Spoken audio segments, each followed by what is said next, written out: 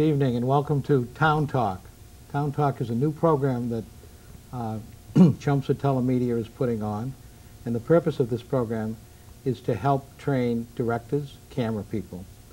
So the first thing I would say, if you're interested in becoming a director of a show or a camera person, give me a call or give the studio a call, and we'll gladly have you come down, and on this show we'll allow people to be trained. So if at times we have little blackouts or the camera's not focused just correctly, you'll understand why. Over the year, as we do this show, we will do it in different formats so that we can train people in those formats. Tonight's format, I'm using Kelly Beatty's North of 95 format, and our subject tonight is the 4th of July celebration in Chelmsford. And my guests tonight are Walter Hedlund from the Town Celebrations Committee and Mike McCarron from the Chelmsford Elks. Good evening. Good evening, Ben. Good evening, Dennis. How you doing? What I wanted to talk about tonight was what goes on, like as we speak right now, this is the 3rd of July that we're taping this, and so the festivities on the Common are going on, and tomorrow will be the parade. I thought maybe we could get into the background of what it takes to put on this kind of celebration. By the time the people have seen this, they'll have been to the celebration, and they'll have seen the parade. And I wanted to let them understand the amount of work and stuff that goes into it. So Walter, maybe you can give us a little background on your history with it. Well, the thing is, right after the 4th of July, after everybody comes back from vacation, maybe in the middle of August, we try to get together for a critique on what took place at the present year and then plan for next year. And you have to make commitments many times months in advance. And I think Mike can explain a little bit further when he goes into the bands. But we have a meeting with Bob Kelly, who's the chairman of the Lions Club, that takes care of the booth areas. There are many letters to be sent out, commitments and so forth. And we meet right up until prior to Christmas, and then we knock off, maybe a couple of months till after the holidays. And then January, we plan one meeting in January, 2 in February, 2 in March, 2 April, till we build right up to the month of June, and then, it's almost a weekly situation. It takes a lot of preparation. It's not something that can be done overnight.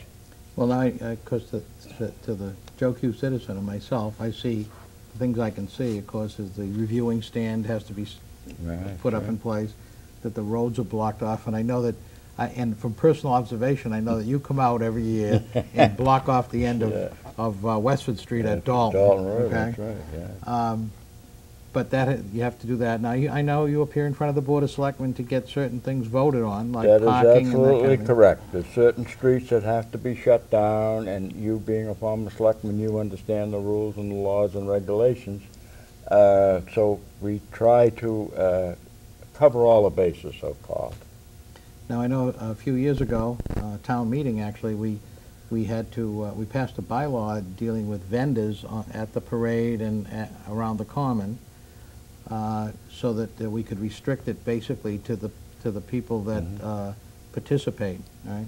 And I know you have a list of Bob Kelly was going to come here tonight, but He's tied up. He got tied up. Things, probably the 3rd of July is not a time to try and interview Bob Kelly. But one of the things the Lions Club basically runs the booths. That's correct. Okay, and I guess I'll go back a little bit in my history of the selectmen.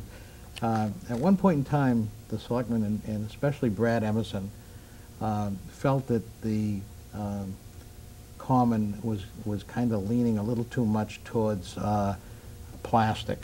Okay, and professional people and vendors, so, Commercialism? Commercialism, yes. That's correct. Okay. Yeah, that's very And true. so he kind of put a policy together. They wanted to be like a hometown, homespun, and the booth should all be charitable organizations and nonprofits and that kind of thing. And I think that's pretty much the way it is today. It is, Dennis. The only thing that we have found in the past 2 or 3 years, various organizations are having a tremendous problem of getting volunteers to work different things. And I think this is in every community. I don't think it's just Chelmsford. And I think this is one of the problems, but it's been a philosophy of the Town Celebration Committee for a family type of celebration. In other words, you can bring your children down, they can run all over the common, they're not going to get hurt, people are going to look out for them, and that type of thing. And I think that one of the nicest things that we as a committee have talked about many times is after the parade is over, and if you drive around town, cars are parked all over the place in different resident neighborhoods, but you look in the backyard, they're all having cookouts. Right. You know, I mean, everybody that runs into me, they say, Walter, if you got a minute, drop by, have a hot dog, have a hamburger. I mean, this is what makes a family affair type of thing. Yeah, I would agree that as you look at the 4th of July celebration, people come as families. The teenagers, the little kids. Now, granted, they may go different ways on the booths, but it's things that you do as a family, and it's a family tradition. This is what we're hoping that we maintain. Now, we were talking a little earlier about the funding and everything for the parade. You've been doing this for about 30 years now, right? Yes, correct. But back in 1980, Proposition 2.5 was passed. And when that passed, the town could no longer afford to fund any of the celebrations. And so we formed the Holiday Decorating Committee, which takes care of the Christmas lightings and all that kind of thing. And we went to two organizations, the town. We asked the Lions Club to take over the booths, and we asked the Chelmsford Elks to take over the parade. And Mike, maybe you could talk about a little bit about the parade and what kind of things that the Elks have to do to put the parade on. Well, as you said, Dennis, for 19 years we've been doing the 4th of July parade, and happy to do it. It's not a problem. What happens, as Walter said, we start meeting in August just to go over what happened the year before, and then around December and January we begin having our monthly and bi-weekly meetings at the town hall to discuss the logistics of getting the common and the parade together. But from the Elks' point of view, we start mailing out to all people who participate in the parade. We try to build up a database over the years of who's going to put a float in the parade, who's going to march in the parade, what bands are available. You know, you have to book them early, Dano, right, you know, in order to get these people, these bands available for the 4th of July. You know, the local police departments with their color guards, etc., Westford, Lowell, Chelmsford, you know, as many as we can get, as many veterans groups as we can get in. Right. Now, do you have to, do you have some that you can count on year in and year out versus others that come and go? If you don't contact them early, they'll book somewhere else. Oh, okay. They really will. Bands are in high demand all over the place. However, I heard that's like Burlington, for instance, is not doing the parade anymore, so that opens up some more people for us to grab. Who do we compete against on 4th of July? Actually, it used to be Burlington, used to be big in the afternoon, I believe, tomorrow, and I think Billerica has a parade on the 4th, yeah. Lowell does not. No, I know. I thought Wilmington might have. Wilmington, they have a big celebration tonight. I don't believe they have a parade, to no. my knowledge. I don't think they have a parade. Marlboro, I think. What does it cost to put on a parade? It cost us about $10,000, between $10,000 and maybe $13,000 to do the parade. And what, where does that expense go? You have to pay bands? We have to pay bands. It's all band money mostly. It's all band money. Okay. Transportation, for instance, we pay for the buses for the high school band. We pay for some the awards we give out. You know, we give awards for the best floats, and we give other, say, commemorative plaques to all the people who bring a float to show that they participate in the parade. So we have the local trophy place, R&R Trophy, do that for us, but it doesn't come without cost. And now, how do you raise the money to do this? Well, we have a raffle, a town-wide raffle beginning in about May, to pay for the parade. So we've been doing the raffle for as many years, I guess, as we've been doing the parade. Right. And I don't know if you can zoom in on this, but there's a ticket. Here's that raffle ticket, and everybody in town supposedly had gotten a book of these, in May. So hopefully they can fill these out and send them in, and the drawings right after the parade tomorrow. Okay. I'm just noticing that we have on camera right now the what's going on in the Common. And if you could fade to the common, we have the suburbanettes, is that? Suburbanettes, That is twirlers, correct. right. Jump with The suburbanettes. twirlers are entertaining. Now, who schedules the common tonight? Is that I do, the Okay, Town that's the Celebration celebration Committee, committee? that's correct. We set the program up. And what kind of things, now, I see the suburbanettes there now, what other kinds of things do you have on the common? And Earlier, there was a balloon exhibition, hot air balloon Yeah. exhibition, it was conducted behind the Chelmsford Fire Station, the central station. And that was donated, right? That is correct. All these are donated. Every think we bit of maxed things on the eight. common is strictly a donation and a volunteerism by the individuals. Community band, the first night of this year's celebration, we had a jazz band, which is part of the Chelmsford Community Band. The program went on for an hour and a little bit over an hour and 3/4. And then the Chelmsford Community Band is the night before the 4th. And then they have the gigantic fun flag raising by the fire department of the aerial ladder during the Stars and Stripes Forever.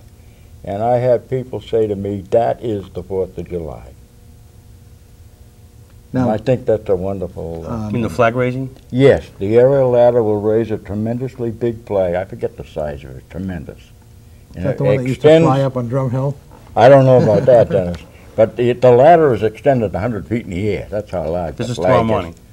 Tonight. Tonight. Tonight during the band concert, just prior to 9 o'clock. Okay. Now, on the 4th of July morning, you also have a flag raising ceremony, Yes, right? do we have the flag ceremony? This year, the year 2000, we had the honor guard of the Chelmsford Fire Department raise the flag on a traditionally flagpole in the center of town. Many people have asked me about this age of that flagpole. I wished I could find out. I understand it's well over 100 years old. Newly painted, by the way. That's correct, yes. My there's no guess such- is it's 1879. I hope you're right, Dennis. I'd like to find out. Plus or I minus really a would year. like Well, to that's know. the year the Old Town Hall was built. Yeah, that could very well So, be. You My- were there, Walter. My I guess know, is I must have been there. my I guess can't is it take probably that. happened about the same time. But no, I don't know, if you have an opportunity, over the years I've been looking at that pole, and It does need it's one. something that really, Bernie gets chewed out for it when it isn't painted all the time. well, I mean, it's a big Yeah, task it is to big. paint, and it's Well, see, we'll have to have that research now. I'm very curious Okay. about it. I've had 3 or 4 people ask me about it, and I We'll get understand. Jane Drury on the case. Jane, Yeah, she would maybe know, but Oh, it's, she can find out the answer to anything. they claim Trust it's me. 18 feet into the ground. Wow. Is it really? That's gone through hurricanes, tornadoes, Oh, yeah, everything, yeah. It's a tradition, like the steeple Yeah. of the Unitarian Church. Now, speaking of history and the parade, 2 years ago I interviewed George Parkhurst I did a little radio outside of the Unitarian Church. Mm-hmm. And George, when he was a little boy, marched in the parade with the Grand Marshal, who was the guy who started the parade back in 1895 or 1878 or whenever it started. And so he had the whole parade for its entire thing. And he talked to me about some of the things that went on in Chelmsford when he was young, as far as 4th of July celebrations. And one of the things that pranks were a big thing. And we have a prank this year, and we'll talk about it, but pranks were a big thing. And he told me the prank that was the best one he saw while he was a young man was some boys went into the Unitarian Church, and they went up into the steeple, and they tied a fishing line onto the clapper on the bell, and they ran it out into the cemetery, Forefather Cemetery. Then about 2 o'clock in the morning, they started ringing the bell. Well, the police arrived, church is locked, they have to get somebody to open the church, they go up and there's nobody in the church, right? So they close it all up, And they can't see the fishing line. Right. So they leave and the bell starts ringing again. They did this all night to them, right? And so and on that tone, I understand that there was a prank last night on the Common. Could you tell I us? believe it was the night before. It was on a Thursday night. the local television group of the town of Chelmsford, they have placed a monitor on a light pole in the common for a security situation where it could sweep the booth areas, the common, and also the town hall. And the van, which is parked on the common where this operating this so-called security camera, we had some young lads, we understand, that climbed up on top of this so-called van who knew that this camera was so-called scanning the common area, and they mooned the camera. I thought that. And that they didn't realize, from what I understand, that there was a monitor at the police station. Oops. So they didn't realize that there were two cruisers on the way down that had spotted it on the monitor. But from what I gather, it was early, very early in the morning, 1, 2 o'clock, so hopefully the Chelmsford public wasn't watching. They missed a full moon over the common. They missed a full moon over the Early in the common, morning. that's correct.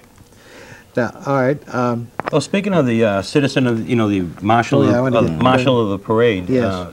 That's a person that we put out as citizen of the year, that everybody sends in nominations, and we as the Elks, with some other outsiders, select who will be the citizen of the year, and that honor extends to being the marshal of the parade. right, And this year, it's George Dixon. okay, He is the Grand Marshal of the parade this year. okay, maybe you could give us a little bit of the background on Judge?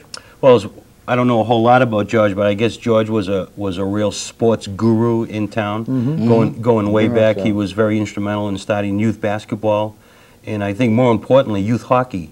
So much so that I think they have a George Dixon hockey jamboree at They the do. Songus Arena now, That's beginning correct. Yep. 2 years ago. Yep.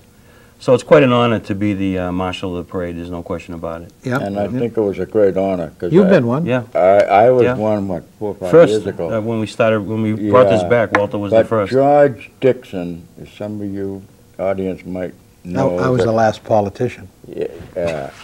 As some of you audience might know, I've been emergency management director in the town of Chelmsford for 20-odd years, and George was my deputy. And we've gone through hurricanes, tornadoes together.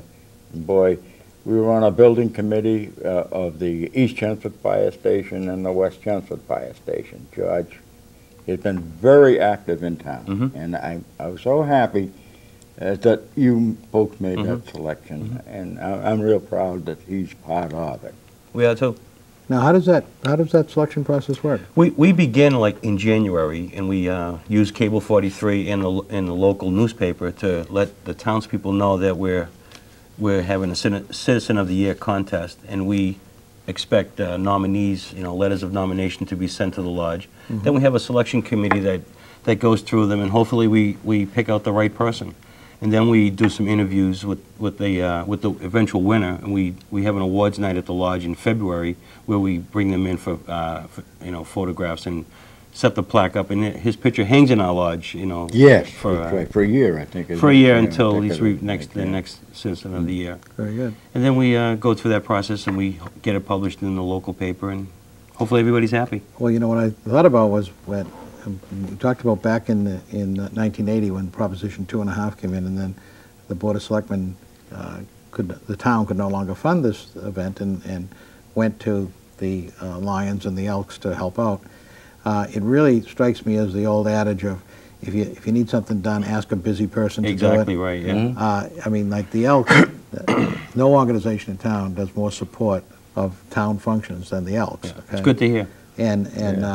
But it kind of comes together. Like I know I'm involved with the Student of the Month program, and Youth government. we've got and we have the Students of the Month marching in in the the parade. parade, Okay, and so I end up marching with them, and I'll tell you the reception is tremendous. I've marched with the selectmen, and they get a few catcalls, Yeah. but the Students of the Month get Yeah. a great hand. I mean, think that's great, too. A student, I think a person, whether it be a male or female, remember that the rest of their life. Yeah. I think. But trying to convince someone to march first in the Yeah. parade is Oh, difficult. yeah. Like last year when we first did the Students of the Month. I remember how difficult it was. They said, well, I'm not going to do that. My friends aren't going to do it. Even this year, I had people, I had to say, well, who else was doing it? Right. Oh, sure. But after they did it, they wouldn't trade their place That's for right. anybody. That's No right. question. And last year we had the, was it the Chelmsford High girls, was it girls softball team? Yes, Yeah. yes. Won the state championship, and they were reluctant to march, but after that, they said they never had a better time. They enjoyed it. The recognition was tremendous. That's Now, great. how many people would you say attend, how many spectators do we have at these parades? Over the years, Dennis, I've seen as many as 80 to 90,000 people. Now, don't forget, these are not all Chelmsford residents. Okay, 'cause No, we only have exactly. 33,000 Right. residents. You have Right. Lowell and all the surrounding it's filled, towns, yeah. and for some strange reason, people love a parade. You know? Yep. Yep. No, And, it's packed 50 They deep at always St. look Mary's. forward to it.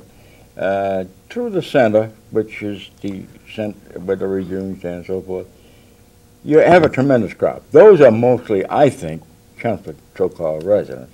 But you take the other side of 495, you get a great influx of Tingsboro, Lowell, you know, Mhm. Westford. They go up there and they can get back on the highway and go Right. back. Over the years, the town celebration has always had a great rapport with the people of Lowell. And they always said, hey, Walter, you people always have the best celebration. You know, we're not going to. Right. But in the last couple of years, they've gone back into, I believe there's a program going on this 4th of July along the so-called river. Well, they can, one of the advantages they have over us is they can put on fireworks That's Yeah. correct. because they have yeah, the river. Now, that's the right. Elks did put on fireworks Yes. for some number of Yeah. years. That's but right. That's right. Logistically, it's Parking just- was, yeah, you yeah. can't do it. Well, logistically, really, there is no great safety area in town at Right. the present time to put on a firework display, believe it or not. Yep, no, I believe it. You know, we've all Mhm. concentrated Mhm. with homes and whatnot. Yep. And it's a fire hazard, there's no question about it. The- Lowell shoots them over the river, that's great, you know? One of the other, now a tradition is the John Carson Road Race. Oh, yeah, Okay. yeah. Yeah. Now, that's been going on for 7 or 8 years? More, 10, more than I 10. can't recall the year, but I did talk with Bob Sullivan, who was the chairman of the road race. I talked with him last Friday. He was up to 700 registrations for running. Wow. There's been And a he tremendous expected upsurge another lately. 100 Right. or more will register, you know, last minute type of thing. Yep. And there's another thing, families, I think is great. Oh, yes. Families go out and run. Let me tell you a They reaction. don't run for the time element, they enjoy Let it. me tell you a story about the reaction of a couple of people I know who do running, and for lack of anything else to do, they came down and they entered into the Carson Road Race, right? And it starts over up on the Parkhurst Road. Exactly. So they're running. They have to go around the back of a house. And they just think it's like a 2-mile run. Then they start running down Route 4, and there's 30,000 people cheering them on. They didn't even know what was going on. What is this? You know? That's They right. thought that was That's right. Well, unbelievable. I'll tell you a story, and my brother started this. My father was a track star at Lowell High School. Very good, and, too. And my brother started the Flash Ready Trophy, okay? And it's awarded to the family member, descendant of my father, and it can be son-in-laws and grandson-in-laws and that kind of thing. Who each year gets awarded to whichever one wins. Okay? So my son Kevin's won it a couple of times. My brother won it once. And this year there's going to be like 9 or 10 readies in it, in the race. Great. That's great. And of course they're marrying. Now that when they're dating, they have to find out how fast this guy is. I like It's like that. my daughter's engaged to I a like that. pretty quick guy, and so she's saying next year. You gotta run, huh? He's going to run, and That's my great. niece's husband is the favorite this year. That's and, great. but my brother-in-law's got a shot, That's great. And we have a picture taken every year, and the name Okay. gets engraved on All the right. trophy. Okay, good. So- Well, see, there again, Dennis, that's what I refer back to a Exactly family-oriented right. celebration. Right. Yep. You know? There's something for everybody, really. That's right. Yeah. That's right. Now, you've been doing this for 30-something years. How do you spend the 4th of July after the parade? What do you do? Well, He goes around, collects hot dogs every week. oh, boy, I'll tell you, once that's over with, boy, it, you know, once the equipment... He's in bed at noontime. No. No, it's a strange thing. I really drop right out as a picture, you know. 4th of July night, my wife and I, if I feel up to it, she feels up to it, we might go to Lowell to watch the fireworks. Then we come home, and that's it.